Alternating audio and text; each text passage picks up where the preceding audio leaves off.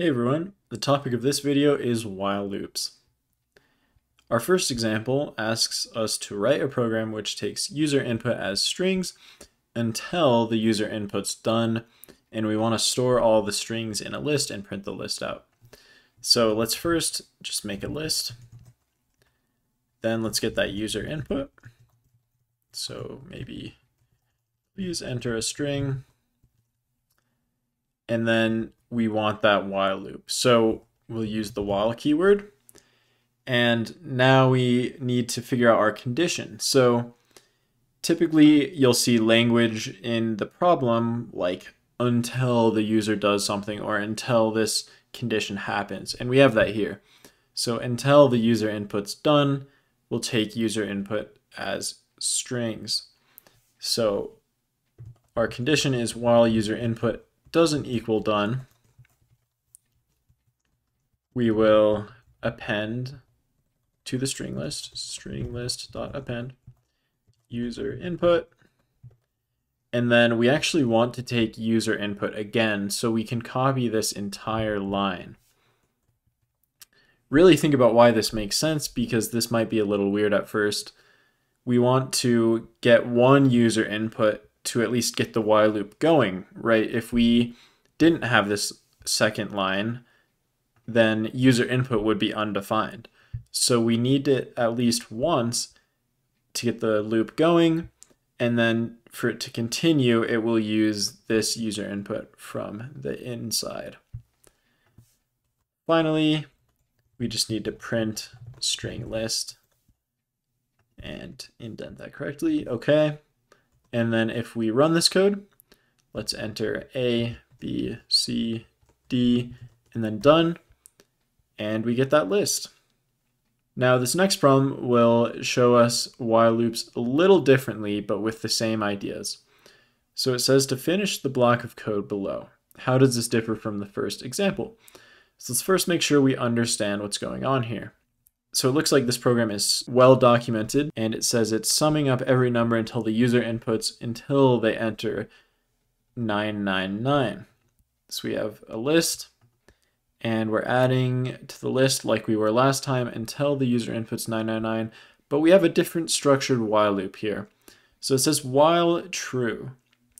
Now this is slightly dangerous because we can have infinite while loops that never end, which can, crash your computer, crash the program. But in this case, it's okay because we have an end condition here, and that's this if statement. So while true will always run, and then we're taking user input, but if the user inputted number was 999, then we use the break statement to completely stop the loop.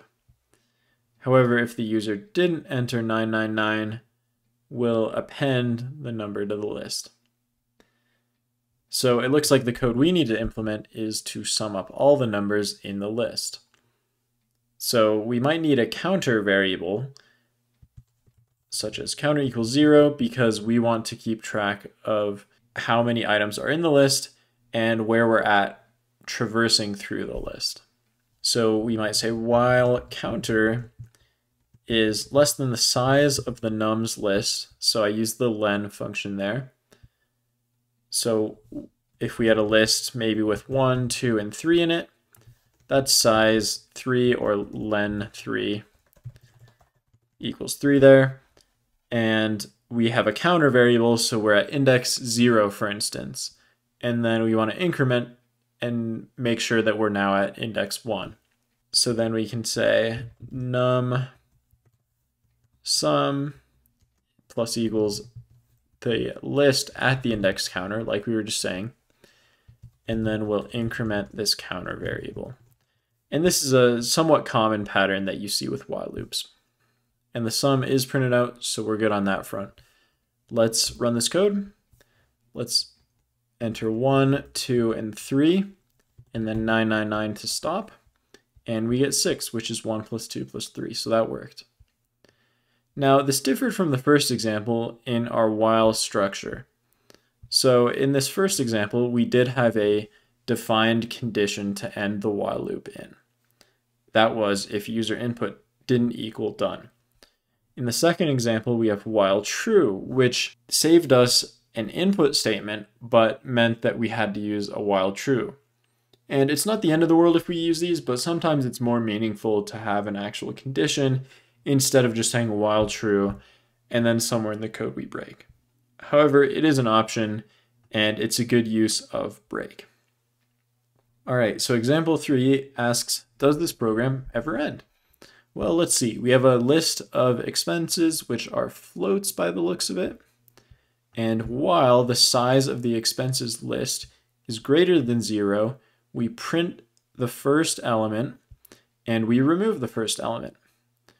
So if I had to guess, I would say that this program does end because in the first iteration, we print out 7.89 and then we remove it and all of the indices shift left 1. So now 15.34 is at index 0, 35.34 is at index 1, and so forth. So let's run this code and see what happens. That worked. So it did end, and it did print out all 5 of these values. All we're doing here is we're getting from the list, and we're removing from the list. And this isn't required for the course, but there is a method called pop, which will do this for us.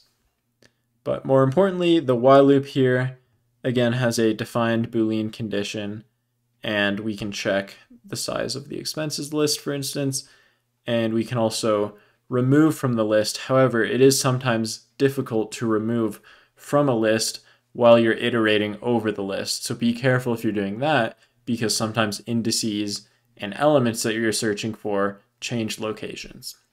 All right, that's it for while loops. We'll see you next week.